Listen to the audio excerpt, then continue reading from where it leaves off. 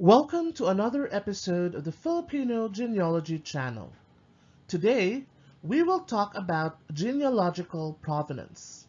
We will show you how to prove your family tree from generation to generation by presenting a family that can prove its descent from Philippine royalty.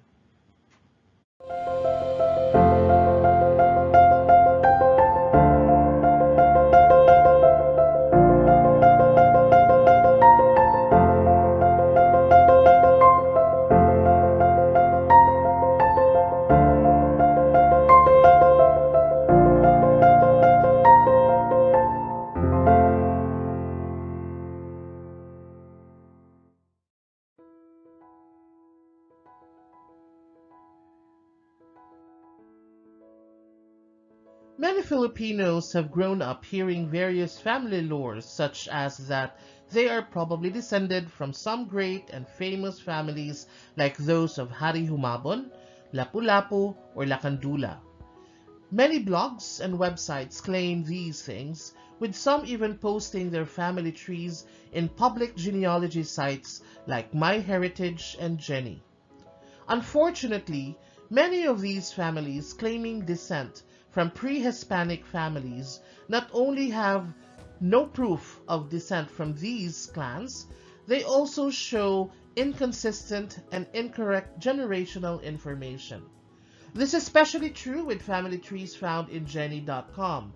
Many of the family trees and information here are quite suspect and have no genealogical provenance at all.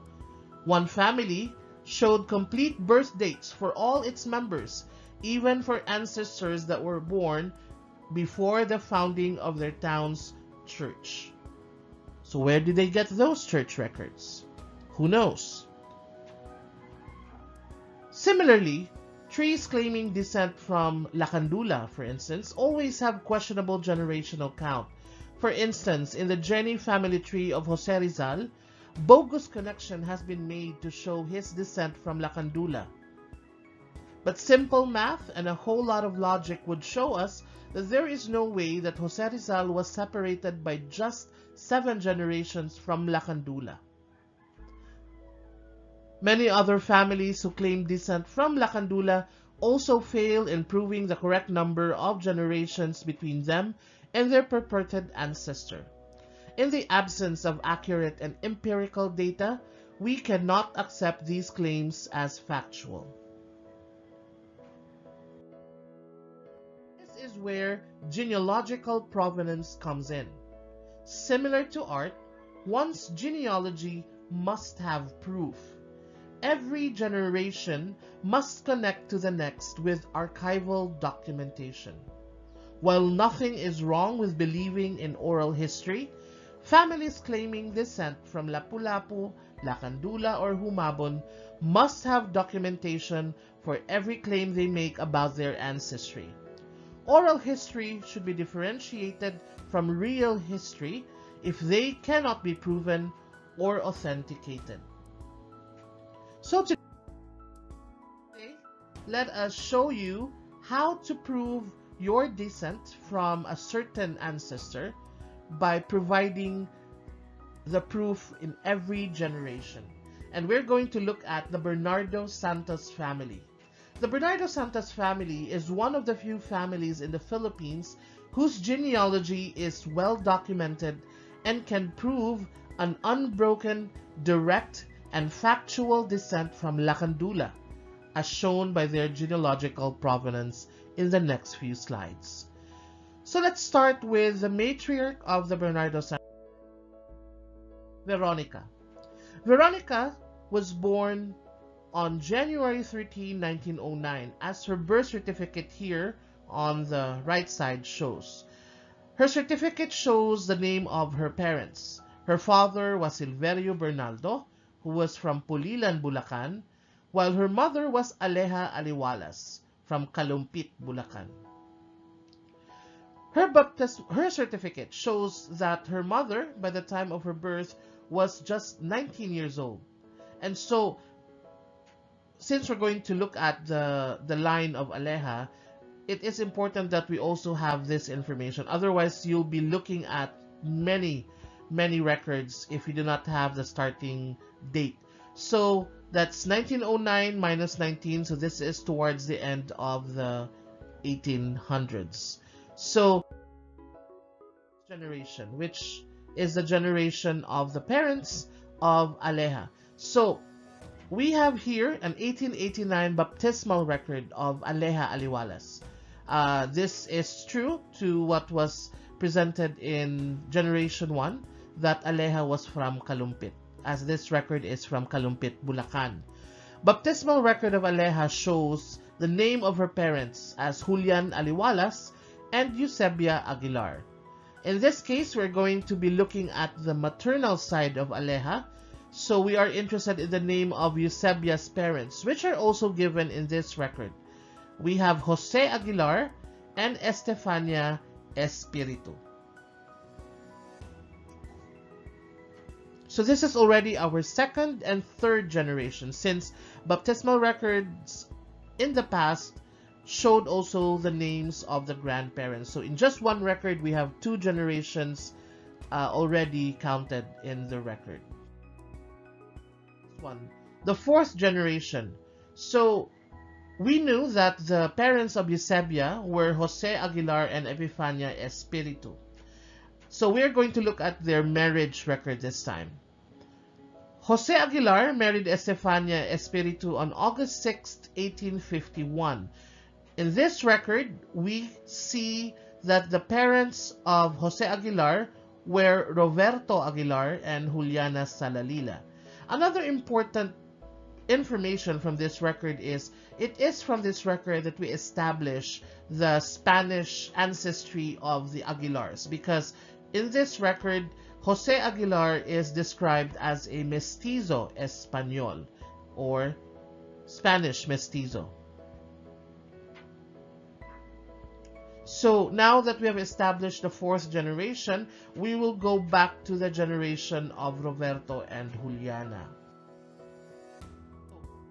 On this side, we have the fifth generation, the marriage of Roberto Aguilar, who is sometimes called Alberto in the records, who married Juliana Salalila on July 29, 1815.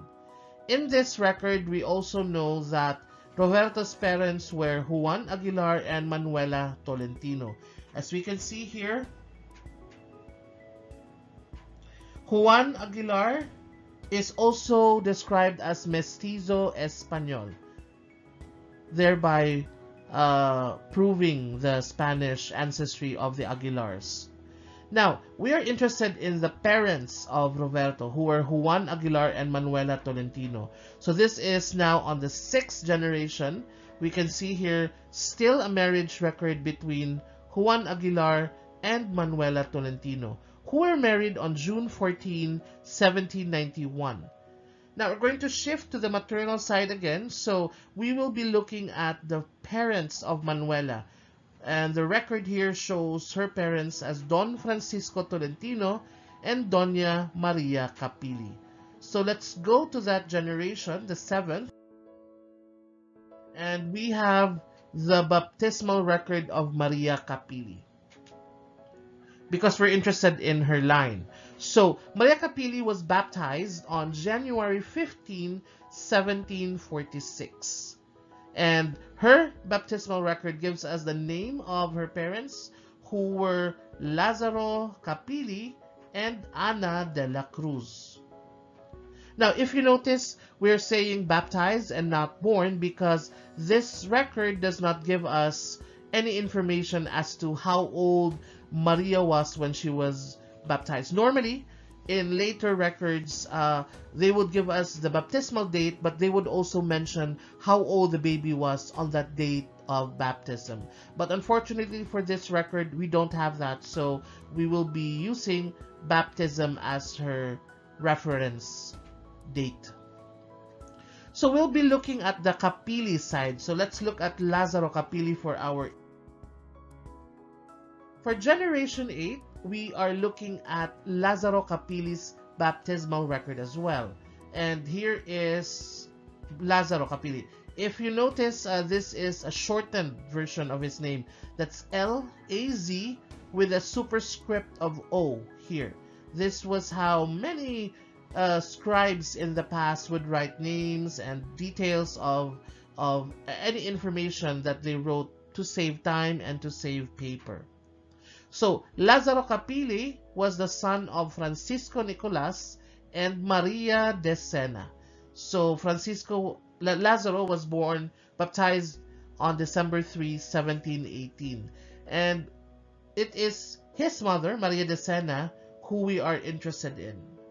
So let's go to the 9th generation. From a 1683 baptismal record. And here we see that Maria de Sena was baptized on November 7, 1683, and she is described as the daughter of Don Juan Macapagal and Doña Maria Pascuala. Now, here is the interesting part of the record.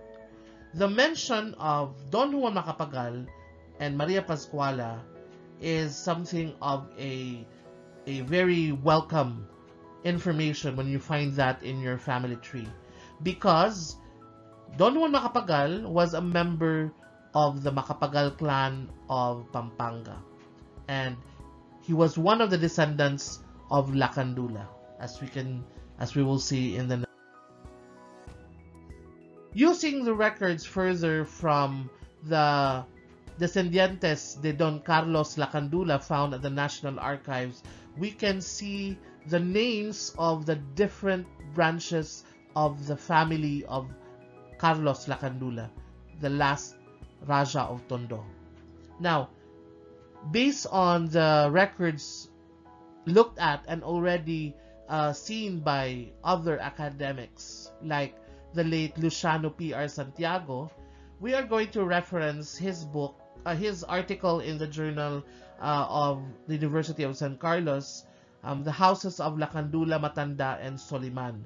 So, based on his research and based on his use of the records at the National Archives, Descendientes de Don Carlos Lakandula, we can see that Don Juan Macapagal, who was married to Doña Maria Pascuala, was directly descended from Don Carlos Lakandula. So we can see here that Juan was the son of Eugenio Lapira Macapagal, who was the son of Miguel Alfonso, himself a son of Juan Gonzalo Capulong, the son of Don Dionisio Capulong, who was the son of Raja Lakandula.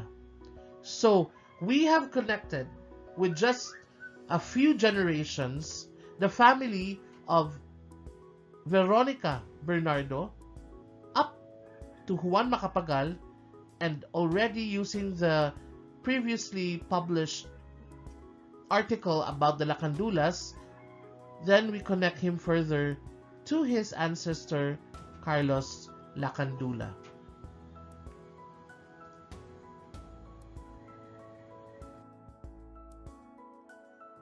As already mentioned earlier, the Bernardo Santos family is one of the very few families who can connect themselves with an ancestor as far and as popular as Lakandula.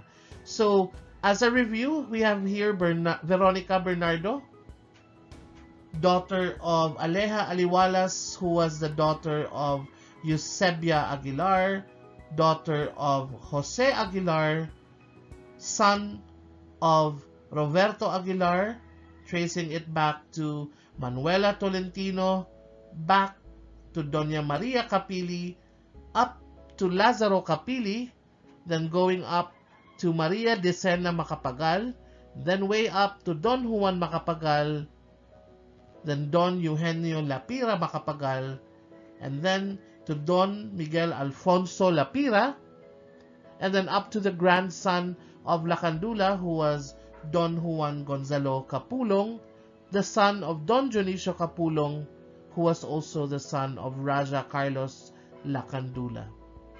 So, in just a few records, we have established every step of the way how the Bernardo Santos family is directly descended from one of the oldest and most prominent families in Philippine history, and that of Lakandula. We hope you learned something from this short presentation today, and we hope to see you again in our next videos. Thank you for watching, and stay safe always. Goodbye.